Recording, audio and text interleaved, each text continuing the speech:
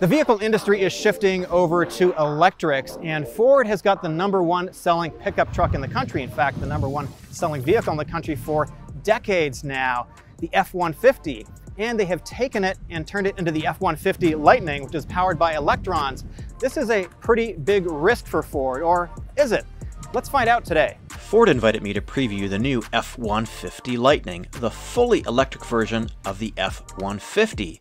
It's not on sale yet, but Ford expects it will be in the second quarter of 2022. Very few people outside Ford have seen these trucks, much less experienced what they are like in person. We are going to learn about the battery packs, charging, range, and use of the truck as a power source, and then we're going to take it out on the test track. This whole experience was about 90 minutes long, and it was extremely windy, so we did our best with the audio. So Ford is electrifying its icons, and the F-150 is one of the most iconic trucks ever built in the US. Why the F-150? Why take this as your first truck to market with electrification? Yeah, so obviously this is an exciting product, and it was really important to us to our strategy, Ford Motor Companies, is to electrify our icons. We really didn't want to make a compliance vehicle, so we felt what better way to make a statement and kind of create that electric revolution with electrifying the F-150. The Lightning actually sports a completely new chassis. It does retain the body on frame design, so we have the look and the cabin from the gas versions, so they're keeping the truck familiar to current buyers. It looks mostly the same, the cabin is very familiar, and the controls are all in a familiar place. The new chassis has been beefed up and strengthened to handle the extra weight of the battery pack.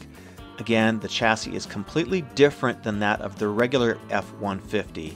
This is built from the ground up for electrification. The battery pack is serviceable, and there are 8 bolts that hold it in place. Ford says if there's a problem with the battery, individual cells are replaceable. A tech can drop the battery and remove and replace an individual cell on the battery. The cooling system for the battery is sealed so that you don't need to service it to replace a cell on the battery. Powering the Lightning are 2 motors, one up front, one in the rear. And the motors are the same regardless of which battery pack you opt for, the long range or the standard range. And this thing makes a ton of torque. Combined output from both motors on the standard range is 426 horsepower and 775 pound-feet of torque. And on the long range, it's 563 horsepower with the same torque. The range is 230 miles and 300 miles respectively for the long range. Ford thinks this will be the biggest battery pack available on an EV when it launches. Ford offers 3 different charging solutions for your home or your farm. Included with the vehicle is a 32 amp charger, and the charger is actually inside the cable. You can connect this to a 120 volt wall outlet or a 240 volt wall outlet, which would be typical for a washer dryer. Now 120 is definitely going to be the slowest way to juice up. There's 2 other charging options for your home or residence. There's the Ford Connected Charge Station, that's a 48 amp charger, and you don't need to buy it from Ford necessarily. You can go with a third-party charger like this ChargePoint Flex, for example. This is called a level 2 charger. You're going to be able to charge faster with this at home. You typically need a 60 amp circuit to make it work. With a standard range battery, you're looking at about 10 hours to charge, or 13 with your extended range battery, and I'm talking about going from 15 to 100%. Now things get interesting with the 80 amp charger. You do need a 100 amp service to power it. Most homes built after the 80s have 200 amp service, but if the power goes out in your house, you can actually use your F-150 Lightning to power your house. But you have to get this 80 amp charger. I'm not sure if you need to get this from Ford or if you can get another 80 amp charger from another source. And if you're on the road, you can use a DC fast charger such as EVgo or Electrify America. You can go from about 15 to 80% in just a little over 40 minutes. And here's a fun fact, the extended range battery version has 2 chargers, so it can actually charge a little bit faster than the standard range. Need to tow something? Well, towing is a pretty prime consideration when purchasing a pickup truck, and it's no secret that EVs have a reputation for range loss when towing heavy payloads. The Lightning in the standard range has a towing capacity of 7,000 pounds, and 10,000 pounds for the extended range, and the payload is up to 2,000 pounds. I asked Ford how much towing impacts range. What we say is you can't beat physics. So similar to a gas or diesel, let's say you tow 10,000 pounds, let's say 40%. So it will be similar to a gas diesel, but what Ian's mentioning, we really can't give you a number because BEVs are unique where the faster you go, let's say 80 miles per hour, aero becomes a factor. Up hills, because there's no gears in the BEV, hills are a little bit different than the gas, but really all those factors is what Ian was mentioning, intelligent ranges. Our goal is, let's say if it goes from 300, drops down 40%, we will tell you that before it leaves your driveway. Because we want it to give you that information so you can make the decision of where to stop or not. Since we can't test it out yet, it will be interesting to see how this works in real-world conditions. I'm looking forward to checking this out in the spring. The F-150 Lightning is actually the first F-150 with independent rear suspension. There's no solid axle anymore, and that's because it uses two motors. One is to be able to have the optimized kind of performance around driving and handling. We wanted to put those dual motors, one on each axle. By doing that, we really couldn't have an additional axle, but at the same time, what we found is utilizing an independent rear suspension with those dual motor setup, it basically, it drives like no other F-150, but it still is able to have that payload and towing that you'd expect in an F-150.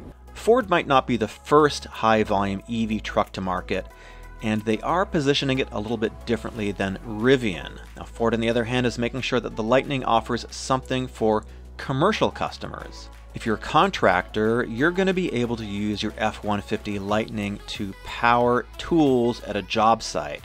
It essentially works like a portable generator. Ford calls this Pro Power on board.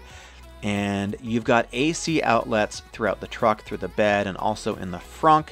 You can use it for tools, lights, other equipment, and it's all controlled by this big display on the dashboard, which, by the way, is borrowed from the Mach-E. They'll come to this screen here. So right now, obviously, we've got it on, and then, as I mentioned earlier, you can actually toggle through which one you want activated. Okay. So right now, at the front circuit, we're utilizing 620 watts. Okay, so that could be the light and the fan. At the rear, probably the fan's running right now, it's about 140, and then the TV at about 120.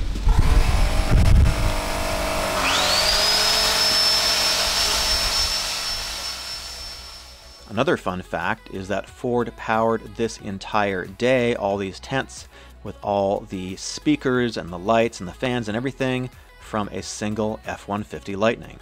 So that's all pretty cool, but the real party trick here is the Lightning can power your entire house if the electric grid goes down.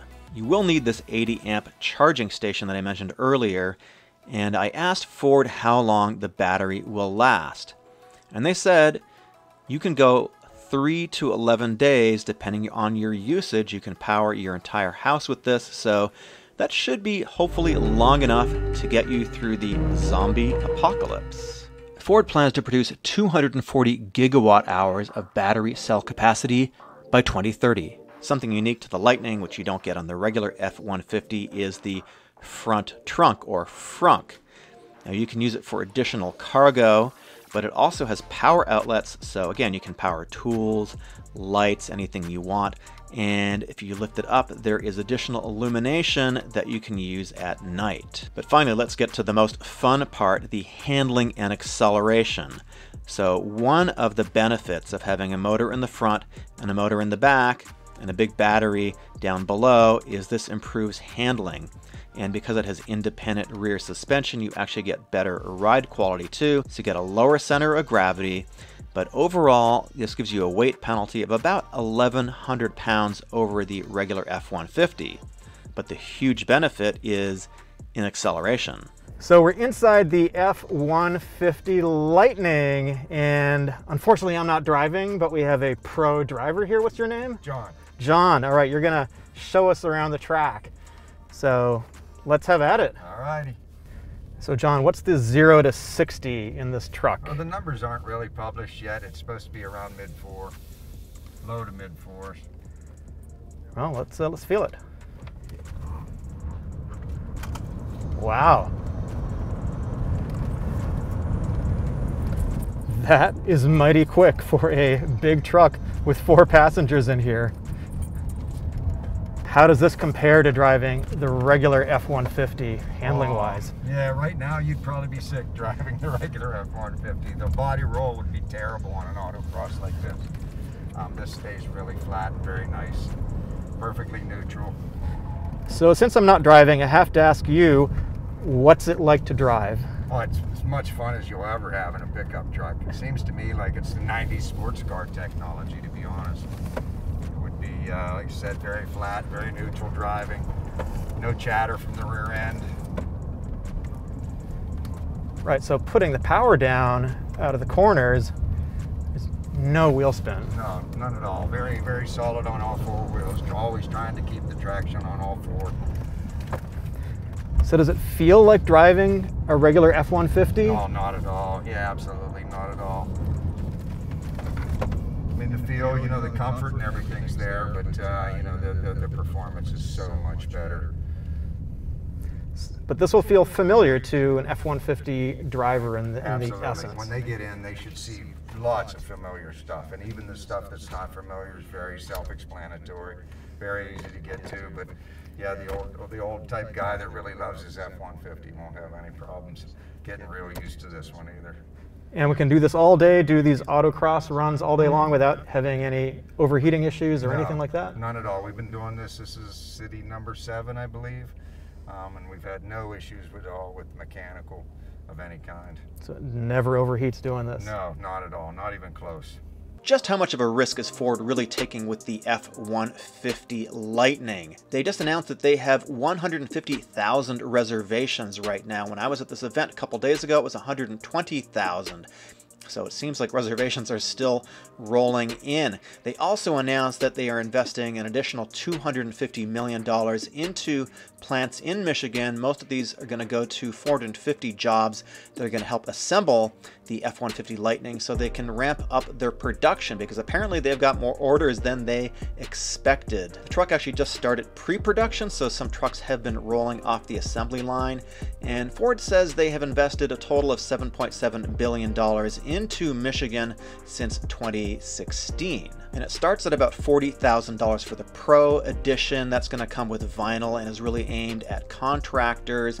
And you're going to be able to configure it up to, they say, around the $90,000 level for the upper trims. Now, who is this truck for? It's obviously going to be for tech-savvy people, people who are probably interested and perhaps might buy an EV.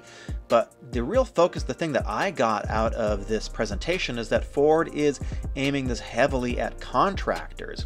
People who go and work on homes, who are on job sites, who are using the truck for work. And they really put a lot of emphasis on the way that you can power your job site with this, and also power your home if the power goes offline.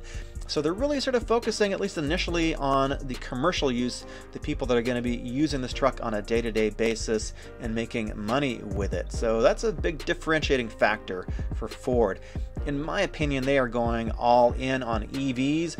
Is this a big risk? Absolutely. We still have quite a number of years to go before we sort of transition into this more EV-centric world. But Ford seems to be pretty all in on this. They are trying to minimize the risk. If you enjoyed this video, please subscribe. I really like bringing you content like this. My name is Eric. See you in the next video.